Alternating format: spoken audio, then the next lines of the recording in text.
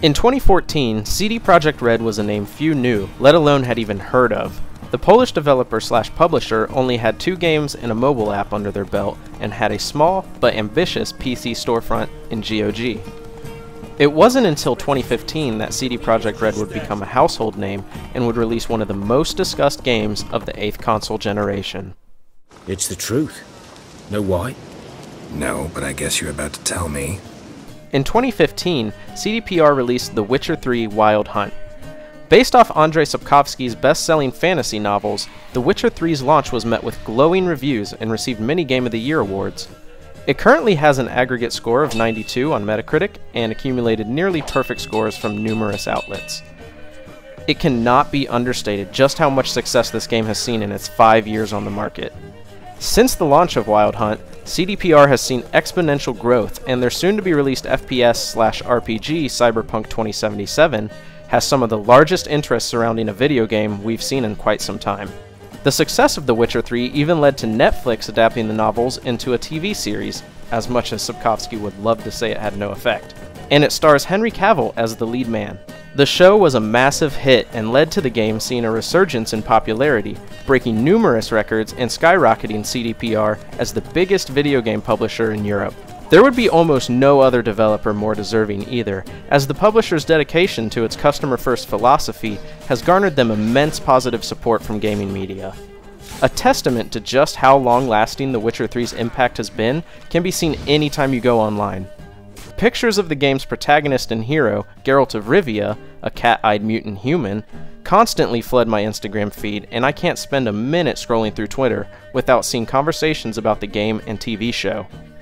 So with the mass amount of praise and accolades, does this RPG live up to the high expectations the gaming community has set for it? I thought you bowed before no man. Didn't want to disappoint the Chamberlain. We're friends. I started my journey with Geralt back in late 2019, just on the cusp of Netflix's TV series being released. The complete edition of the game was discounted for $15 on the GOG launcher, and I did not hesitate to add it to my library. Upon the first time launching the game, I was thrown into a tutorial where I met some of the game's main characters and familiarized myself with the gameplay. Initially, I wasn't particularly impressed, other than some gorgeous scenery, but after a few hours in, it was becoming easier to see why the game is so renowned, as it showcases quality game design, a great set of quests and characters, and a beautifully realized art direction. The first thing you'll notice during your initial gameplay is the amount of detail the devs put into every corner of this game and its world. The opening sequence has you take over Geralt in his room where you're introduced to his Witcher senses, a heightening of the senses that all mutant Witchers like him possess. This is your typical current gaming trend that many games have been using to assist players. However, this one is a little different. Where most games that provide you with these sensory gifts feel more like crutches and hand-holding, this ability makes a lot more sense in the context of Geralt's story. The sense allows you to pick up on clues left behind, like the smell of a toxic mushroom planted in a barrel of mead, or the scent of a monster that just passed through just before you got there.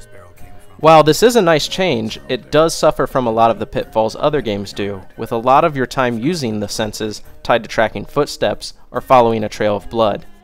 That being said, it still fits into the narrative a hell of a lot better than most games that just lazily toss this mechanic in. After the brief time spent in Geralt's quarters, you're led to check up on his adopted daughter, Ciri. The both of you head to the training grounds where you're introduced to the game's robust combat system. The tutorial focuses only on the basics with your typical heavy and regular attacks, counters, dodges, parries, and magic casting. The controls feel tight, and the game has a great sound design that provides gratifying feedback when each swing of your sword connects. After finishing, Geralt awakens from his tutorial disguised as a dream, and we find he's actually searching for Ciri as the two have been separated. You get a second but brief combat lesson that introduces you to Geralt's signature 2 swords, Steel for humans and Silver for monsters. After this, follow Vesemir, and now you're finally dropped into the game world where you can get a taste of what the full combat system has to offer. An early and memorable experience for me was one of the first monster contracts that I did, asking me to slay a so-called Devil by the Well.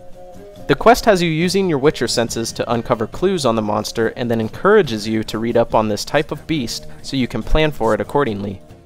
Looking in the bestiary, I found my current target was actually a Noon Wraith, which it exposes to be weak to Wraith Oil and Yrden, a spell that cast a magic trap. I brewed up the Wraith Oil using ingredients found in the wild and proceeded to soak my blade in it. The fight was intense, and seeing the effects of the magic trap and the blade oil combined was both rewarding and satisfying. It was clear the devs put a lot of time and effort into the combat system, and I really enjoyed the depth that you could go into for each fight. Unfortunately, this is where one of my biggest complaints about the game rears its head. The combat system is great, but the enemies never really try to throw you off and challenge you nearly as much as they should. After this encounter, I rarely found myself using blade oils or even researching my next target. Almost all of the enemies can be defeated by just using your sword and the fire spell Igni. I would have liked to see my contracts require me to have the same methodical planning I so meticulously studied for my first contract. The combat rarely forced me to break this cycle of fire spell, dodge, attack, dodge, repeat. And that's not to say, of course, that the basic combat isn't still fun or gratifying. Trust me, it is. But with such a deep system that rewards the player for discipline and knowledge, it would have been nice to see it utilized and required more frequently. Probably mastered the basics, though. Hands up. Kill them. No. First came idioms. Don't play with fire, for example. As is true with any open world game, the world can make or break the experience. The Witcher 3's The Continent is a diverse land that has you traveling to the forests, swamps, and cities of Velen to the snow-capped isles of Skellige. The front end of the game's story is spent in Velen's farmland and forest, which, truthfully, begins to get boring and drab rather quickly. A lot of your early gameplay is spent slaying the same few monsters over and over again, and visiting the grimy and depressing rural villages to sharpen your fighting style and learn the ropes, and honestly, it becomes quite mundane. Thankfully though, once you get to later locales like the mass city of Novigrad, the game becomes much less tedious and far more intriguing and colorful. The characters in these locations do a much better job to immerse you into the world than the landscape itself. Geralt interacts with a great cast of individuals like his current love interest, Yennefer, his old flame Triss, a wisecracking dwarf named Zoltan, and his trusty friend, the bard, Dandelion, and that's just to name a few. These characters are vital to providing Geralt with information on where to find Ciri, but of course nothing is free, and it's the missions these people send you on that really encapsulate what I love most about the game. I missed those awkward compliments of yours. But let's focus on Ciri, alright? Geralt's main quest sees him trying to track down his missing daughter Ciri, who is being stalked by the Wild Hunt, a group of otherworldly warriors who are after her to harness her powers. He constantly seems to just be a step behind, and while this story is certainly interesting, it's actually the plethora of side quests along the way that always had me wanting more. The game's best moments are when you're being asked to help out a local villager or accept a monster contract. Solving the mysteries surrounding many of these monsters was fascinating, and it always had me going back to a town's notice boards to see who needed my help next. Something as simple as fetching a frying pan for an old woman was made interesting as I uncovered clues on why a young soldier never brought it back to her after borrowing it. The compelling side quest gave me a strong nostalgia for my 80+ hours spent in Skyrim, and much like Bethesda's classic, The Witcher 3's world demands to be uncovered. My only real gripe here is that the locations seem to be more individual and separated when you compare it to the likes of, for example, Breath of the Wild, a game which flows from one area to the next so seamlessly I'd often explore until I forgot what I was even doing in the first place. But that's really just nitpicking, because the continent is every bit worth exploring and turning inside out to reveal all of its secrets. Get out, all of you. We ain't going nowhere. And neither are you. They won't back down now. I can see that. The world of The Witcher 3 Wild Hunt is beautifully depicted and has a wonderfully realized art direction. The characters are carefully rendered with some of the sharpest textures and 3D models I've ever seen in a game. God rays and fog spruce up the atmosphere of Geralt's adventure with some gorgeous lighting on sunsets, sure to make you second guess if it's even worth going outside to see a real one. Visually, Wild Hunt seems quite advanced for a game pushing 5 years old, and put even my current rig to the test. Rundown and abandoned areas feel grimy and unpleasant, while rich city districts are lush and full of color. Forest trees sway with the stormy winds, and I often find myself in awe, just staring at the breathtaking landscapes. The monsters are gruesome and look as horrid and putrid as you might expect them to. Ghouls and drowners are nasty and vile, and wraiths still chill me to the bone every time I cross one of their paths. Geralt's swordplay is also visually enhanced by The Witcher's wonderful dismembering mechanic, which is gory and unapologetic.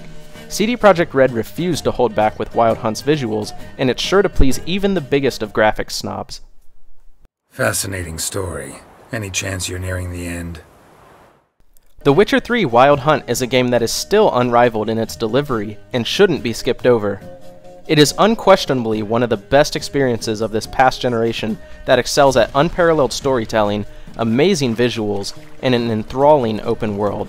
While it has its downfalls, like a combat system that doesn't challenge you nearly enough, CD Projekt Red hit it out of the park with this title, and this is sure to be one that gamers will be talking about for console generations to come.